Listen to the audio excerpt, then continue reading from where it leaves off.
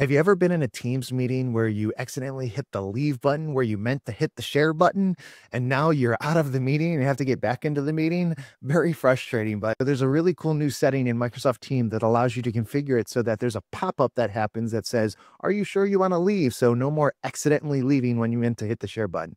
Let me show you how it works. So I'm in here in Teams, whether you're on Mac or Windows, go up here to this little settings icon and go into the settings section. Once you're in the setting under general, you're going to go down to meeting, and there's this little selection says ask me to confirm when I leave a meeting.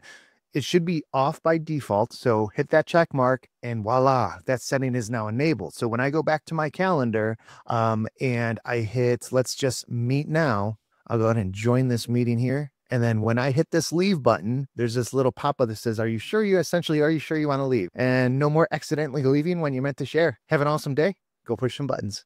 Bye.